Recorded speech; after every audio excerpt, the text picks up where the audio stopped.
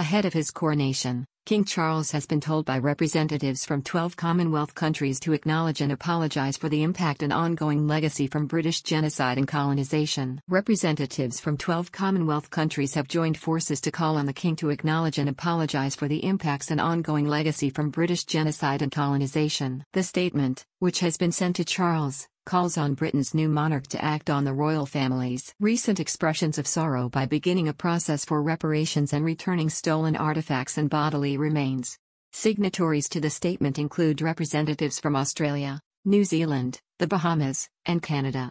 The statement said, "Our collective Indigenous rights organizations, among other organizations who are working to help our communities recover from centuries of racism, oppression, colonialism and slavery, now rightly recognized by the United Nations as crimes against humanity, also call for a formal apology and for a process of reparatory justice to commence."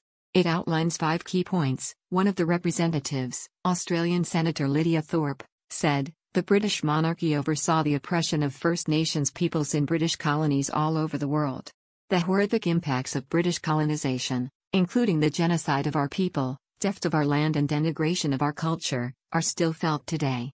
The genocidal project that commenced in 1788 still continues, and neither the British Crown nor the Australian government have been held to account for the crimes they have committed." This joint statement, from First Nations and human rights advocates across the Commonwealth, calls on King Charles III to make a formal apology and begin a process of repairing the damage of colonisation, including returning the stolen wealth that has been taken from our people.